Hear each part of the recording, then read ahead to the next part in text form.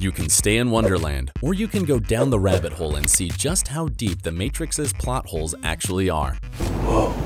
So you know that whole thing of humans being used as fancy batteries for the machines? Well, it's a terrible idea when you get down to the simple science of it because, quite frankly, we're bad sources of power. Humans tend to consume more than we produce, with alternatives such as windmills and nuclear power providing much better results in the long run. In fact, this is one topic that has raged on ever since The Matrix was released over 2 decades ago. Some fans even wonder why the machines didn't use cows or other large mammals instead of humans, because then they wouldn't need to create the whole shebang of an illusion or go through all that effort for such little power. Also, if humans are so difficult to control and you need to keep them pacified, why don't the machines just put everyone in a coma? Remove their ability to be conscious and you'll still be able to harvest their energy, right? Seriously, there was no need to overcomplicate this here. Or maybe it was just an oversight. And what's the deal with the machines flushing out the red pills in the first place? In theory, the red pills are supposed to be defective batteries, right? They serve no real purpose to the machines and are meant to be cast aside. Yet, instead of disposing of them, they keep them alive and allow them to become rebels. Did the machines suddenly grow a conscience or something? Because this is a bit of a head scratcher. It doesn't make sense why the red pills would be kept alive in this scenario since they serve no purpose here. Sure, it might sound a little harsh, but if you have no need for something, you toss it into the trash and get rid of it, right?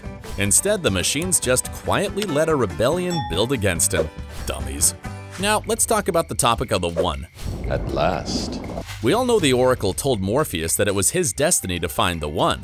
Cool, that's fine. And we also know that Morpheus dedicated his entire life to finding him. Still makes sense. But how did Morpheus know that Neo was the exact person he was searching for? Essentially, he was looking for a needle in a haystack because even when we meet Neo in the first Matrix movie, he isn't anything special. Because out of everyone in the world, how did Morpheus know this is his guy? The Oracle must have given him a lot more to go on off-screen, because the Chosen One prophecy feels way too much like a gamble here. It's like you are told to find someone named Chris. Good luck in finding the right one here. And speaking of Neo, have you ever wondered why the agents needed to bug him in order to track him?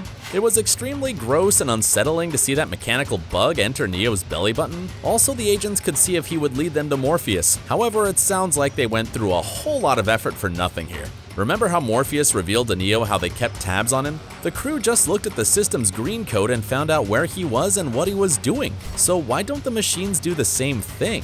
Isn't this code the very thing that they designed in the first place? It kind of feels like when you're looking for your keys but they're in your hand. The machines had the solution right there, literally under their nose, but they forgot how to use it. Someone must have forgotten to update the operator manual or something here. But let's keep the focus on the agents here for another minute because they're also incredibly peculiar. Watching them in motion, they're proper machines, being able to bend time and space to their will. Bullets are practically useless against them as they're able to dodge them quicker than you can dodge your boss's overtime requests, yet they're susceptible to punches and kicks.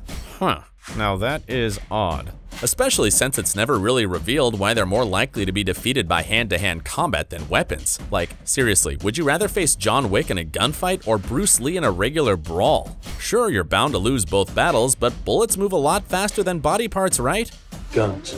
Lots of guns.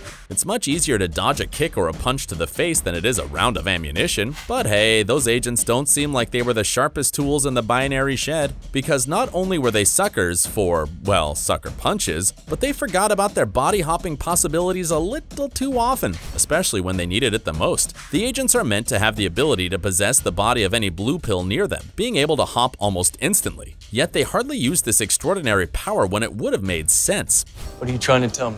Like the time when Trinity was surrounded by the police. Surely this would have been the right opportunity to switch bodies and put a stop to her plan. Boom, the machines win. The end.